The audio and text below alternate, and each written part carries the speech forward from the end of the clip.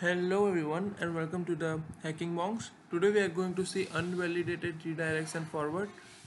So many of you have noticed that when you click a button on a website you might get redirected to a external website or a web page. So this is where this vulnerability comes in. So if I take an example, if you have a button and which redirects to google.com, what you can do is if I can change the source code on Suit and I can send victim a link where he or she can click a button and get redirect to your phishing page or your page which is stored on server, so you can take credentials from him or her. So we'll start with this, and these are the common parameters we should be looking for when we are targeting a redirect vulnerability. So these are some of them. You might get some other like UR. I have URI. So you can look for this, and we'll start with a practical application.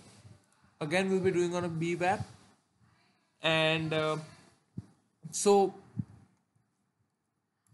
let us start with the normal case. So if I choose here blog, and if I click on Beam, it will be redirecting me to a website known as itsecgames.blogspot.com, right?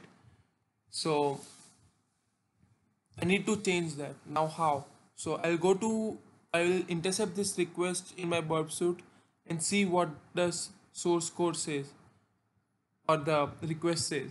So I'll just turn on the intercept and beam.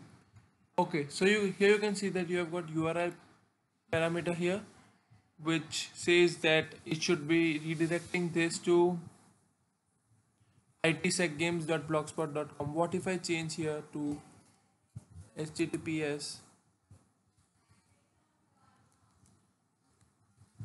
google.com and just click forward? And yes, you can see you have been redirected to google.com.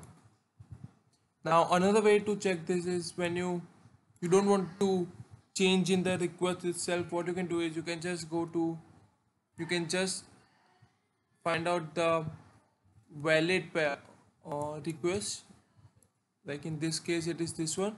I will send this to repeater, that is Control R, or you can right click and send to repeater.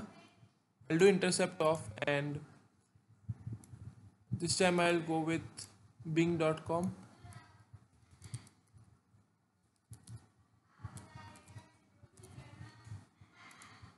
Okay, so here you can see that there is a follow redirection button. So you can see the target is changed to bing.com here.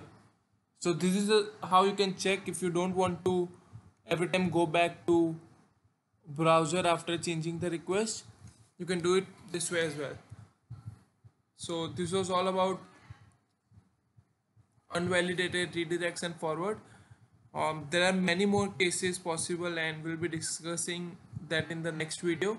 This is version 1.0. So yeah, you can just take the screenshot of these parameters and look for them when you click a button on the website and report it if it is vulnerable. Thank you so much.